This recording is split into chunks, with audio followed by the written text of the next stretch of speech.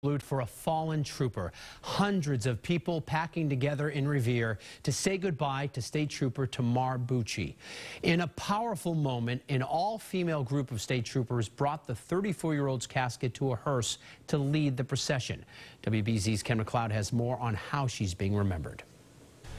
Schools here in Revere sent kids home early today and have canceled classes for tomorrow as they try to clear the way for swarms of people to attend Trooper Bucci's wake and funeral.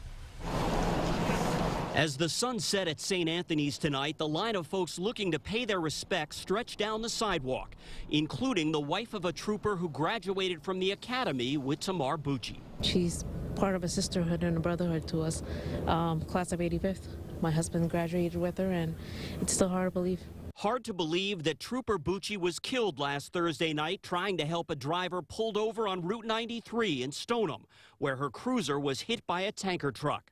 She had worn the uniform of her dreams for less than 2 years. It rocked me, and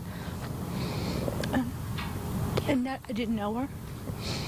Just felt a strange pull that I needed to be here today. The day began with an all-female cast carrying the 34-year-old from the funeral home for the ride over to the church. There, some 1,200 law enforcement officers would stand in formation, peeling off to go inside and pass by her casket. It was a scene that brought Bucci's father and family to tears.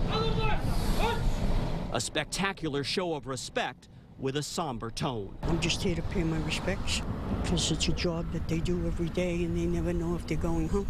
Bucci, who was working out of the Medford barracks, is the 22nd Mass State Trooper to die in the line of duty.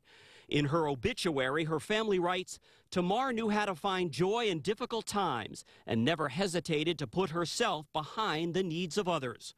That selflessness certainly resonated with those paying their respects tonight. We're trying to stay strong. This is a job that they chose to do, you know what I mean, to protect and serve, and it's an honor.